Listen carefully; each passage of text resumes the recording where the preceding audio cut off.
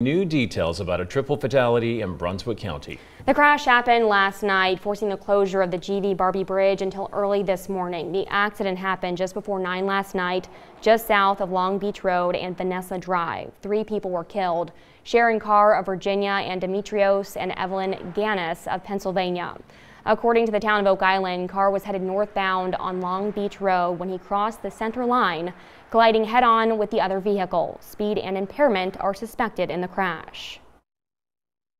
The initial investigations are that they were under the influence, and there was some eyewitness accounts shortly prior to the incident of her driving erratically as well.